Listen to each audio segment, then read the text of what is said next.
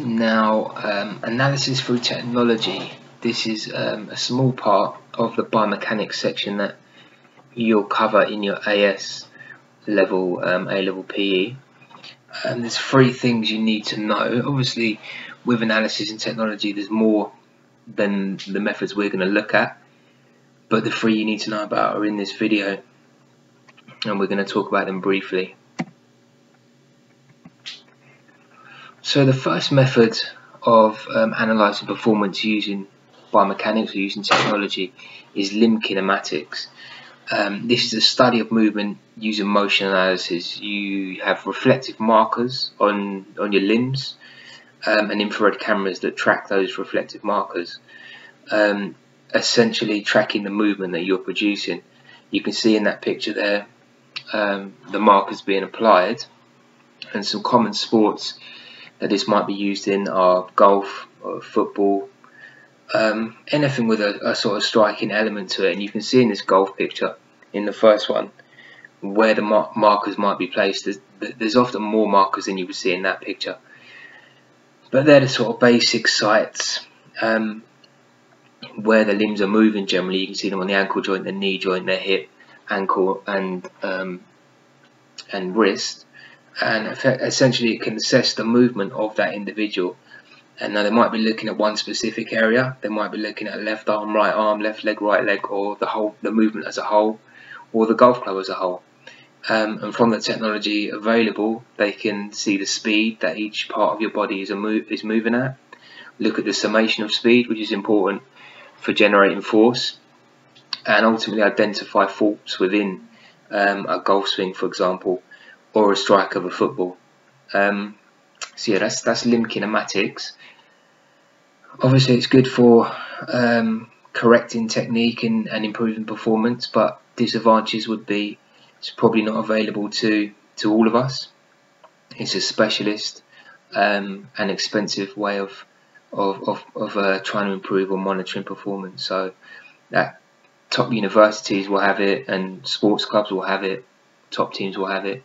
But for the everyday sort of recreational athlete or even lower level, this probably wouldn't be available to them. But it is a great way of trying to improve performance. Limb kinematics.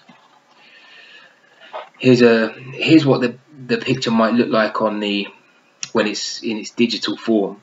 So this isn't a golfer. This is actually an amputee from the army, where they're trying to rehabilitate individuals back to walking, for example. But this is what the golfer would look like as well. So you can see all the different markers that are on that picture, and it's converted into this digital image, so you can sort of break it down and analyze it. Again, some markers on the individual. You can see that this individual is standing on some force plates, which is what we're going to talk about, I think, in the next method. But you can see there's quite a number of markers on this individual here. So now this moves us on to force plates, and force plates are ways of assessing and measuring ground reaction forces. We know that for every force there is a reactive force, one of Newton's laws, and this can be measured using these ground reaction force plates that you could see in that previous picture. You can see them there. That's a force plate that he's standing on. So if this individual was to jump, it would measure the force being applied to it. It can measure sort of directional forces as well, and this is great for, or it's usually used for sort of a gait analysis, and the gait analysis is how you would walk or how you would run, because obviously there's a biomechanically efficient way to run, which can improve your performance. If you don't have the correct running technique, it can hamper your performance. So by doing this gait analysis, it can improve your performance. You may have seen something like this in sports shops, in trainer shops, where they will measure your gait, or they will get you to walk over a force plate, and once they've assessed where you put your weight with regards to your foot and how you apply your forces, they can prescribe you a particular trainer based on the way that you walk, which can improve your performance. Force plates. So let's go to some more examples. So and this is more of a gait analysis, this picture. So this is, I think, simply just a video camera watching this individual on the treadmill and looking at how they apply forces with their foot and their running technique. Just by filming that and slowing it down, you might be able to change a few things and improve performance that way. Here's a force plate in a laboratory setting, maybe at a university or somewhere, and you can see it's quite a long force plate, so you could do a number of things on here. You might be able to assess a triple jump, for example, or the first two stages of a triple jump, or obviously if you've got a longer force plate, you can run along it and you can see those forces over a longer time rather than just having that individual plate. You can see by the pictures and from the previous picture that the force plates are at ground level, so they're sunk into the ground. They are, like the limb Kinematics, an expensive piece of equipment. So again, you're only likely to find these pieces of equipment in universities, sports science centres, elite clubs, for example. Although doing some research fairly recently, I found you can get the sort of rollout mats that link to your computer and will give you a force reading off that, so you can essentially assess the power or the explosive power of your standing jump, for example. But again, they're not super cheap, but they're a little bit more affordable. But the real force plate equipment is expensive. Here it is again. So again, a slightly longer force plate and long enough for right foot, left foot stride pattern. And again, your gait can be assessed on this. Forces can be assessed, which direction they're going in, for example, to make you as efficient as possible. Okay, so they monitor your movement and your gait. Lastly, wind tunnels. Wind tunnels are used to minimise drag and air resistance. So these are used for sort of sports like Formula 1, cycling,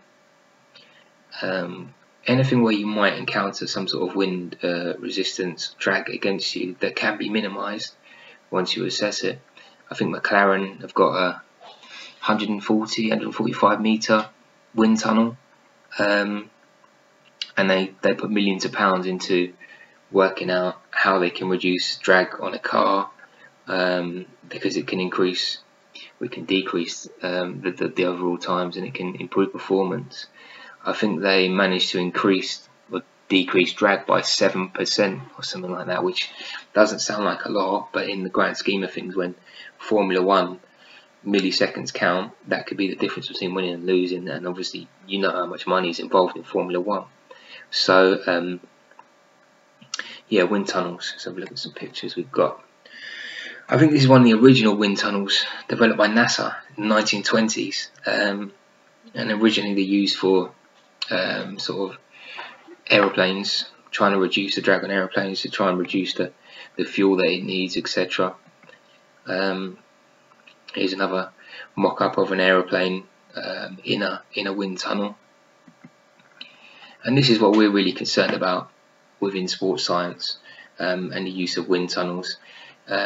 Cycling, and you can see in the smaller picture the sort of the air resistance going over that athlete, and the reduction of drag by reducing the cross-sectional area, or the frontal cross-sectional area of that racer, and the way that the air goes over the helmet as well. So by using these wind tunnels, we can find the most efficient position in terms of reducing drag for the cyclist to be in, and therefore improve performance. But again, expensive piece of equipment, not likely to have one at your school, in your house. You're gonna find these in elite centres in universities, so they are a bit elitist, like all the equipment that we just spoke about, the methods we spoke about. But yeah, they're the 3 things you need to know about for A-level PE. So limb kinematics, force plates, force platforms, and wind tunnels. Yeah, 3 ways of analysing performance using biomechanical processes and trying to improve performance. The next video will have some questions in it. You can have a go answering, and then we'll we'll go through some answers at the end. Okay, take care.